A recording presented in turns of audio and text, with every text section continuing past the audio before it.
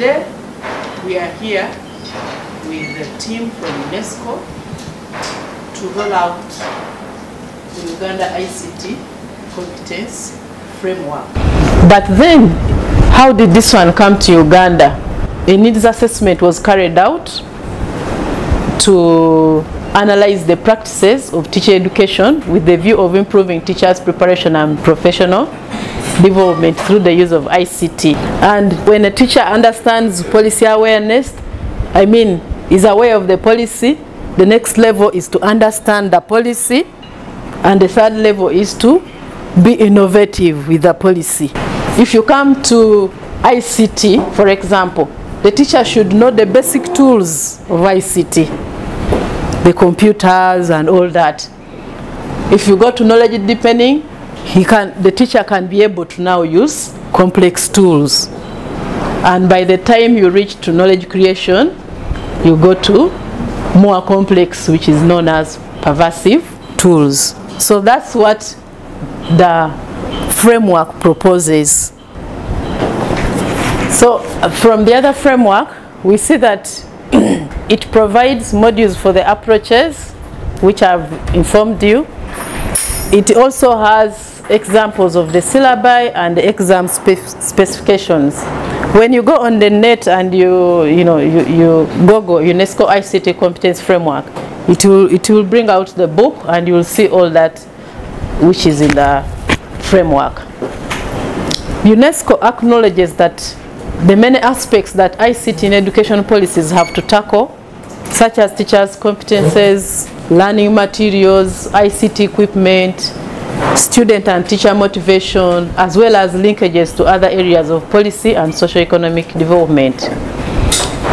The framework is aimed to help countries to develop comprehensive national teacher ICT competence policies and standards.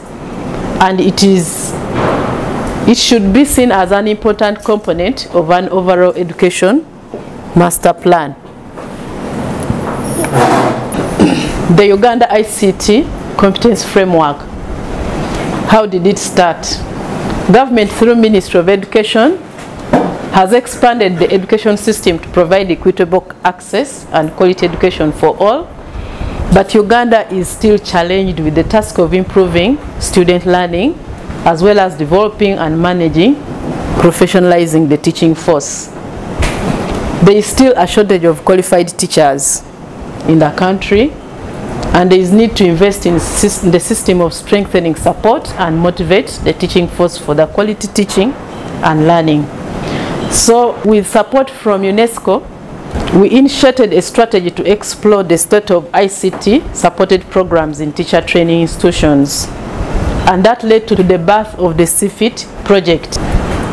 Under the CFT project, teacher trainers and teachers will be equipped with relevant competences of using pedagogical ICTs. All of you who are here are teacher trainers because you receive our student teachers in your sections. We have been receiving experts from ICBA. It is also a branch of UNESCO. It has experts, and they have been closely working with the tutors, instructors and lecturers from these three institutions which were selected.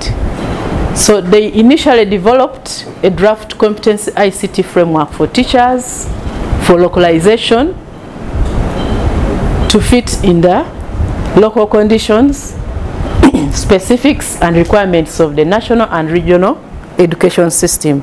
Some of your colleagues were selected by your administrators. We have been having workshops with them, and that's how we came up with this. It is not a framework that has been imposed from wherever, but it was a team from Nakawa, from Shimoni, and from Chambogo that came up with this framework. So, having introduced you to the UNESCO ICT Competency Framework, you see that all the levels and approaches were also adopted. They are not adapted, but adopted. They said all these aspects also apply to Uganda. We need teachers to understand ICT in education. They work with the curriculum and assessment, pedagogy, ICT, organization, and teachers' professional learning, as well as the other level. However, the group defined further what they will work on in understanding ICT in education. To them, they came up with policy and classroom practice under understanding ICT, curriculum and assessment.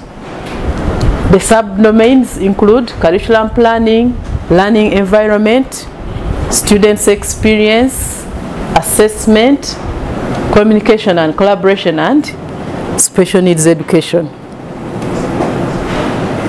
Under pedagogy, they looked at planning, problem-based learning, project-based learning, communication and collaboration, and students' experience.